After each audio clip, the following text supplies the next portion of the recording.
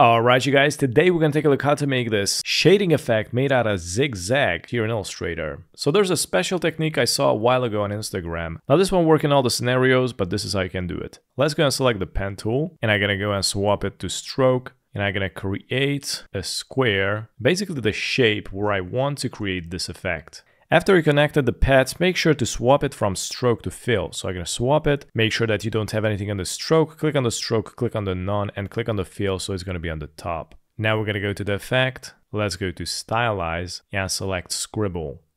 And here let's go to the settings and select zigzag. As you can see, the stroke is too thick, so we're going to go to the stroke width and I'm going to decrease it 1. Actually, I'm going to go under 1. I'm going to go with 0.3. And you also can go to the spacing and decrease it. Now this is going to make the lines more dense. I'm going to test out with this, click OK. And as you can see, we've got a bounding box going on. So let's go to the object, expand appearance, and I'm going to go to the pen tool, long click, and I'm going to select the delete anchor point tool, and I'm going to go and remove some of these anchor points and here as well. And I'm going to go and select the normal pen tool, and I'm going to connect this path with this one right here, and I'm going to swap it from stroke to fill. And as you can see, I also got another invisible shape here. I'm going to right click on, arrange, bring to front. So it's going to hide the imperfections of these spikes. You also can change up the angles. I'm going to double click on the spikes. Let's select the direct selection tool. And I'm going to select the edges. Press and hold shift, select them all. And I'm just going to drag it like that. By the way, you also can do this from the effect. I'm going to do it again.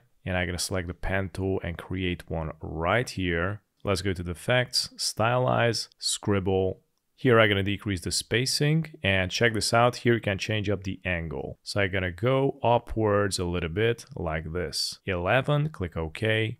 Object, expand appearance, and I'm going to repeat the same steps and swap it from stroke to fill. Now, unfortunately, here where the lines are curving nicely, you cannot do shadings made of spikes, which are basically made from straight lines. You're also going to need to bend them. So instead of this, I'm going to select the pen tool and I'm going to go and do the first spike from 0. I'm going to make it manually like this.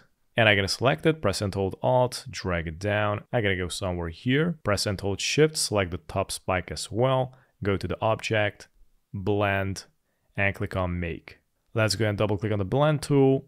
And I'm going to go and select specified steps, increase the numbers, and click OK. Now you also can manipulate the spine. I'm going to go and select the direct selection tool.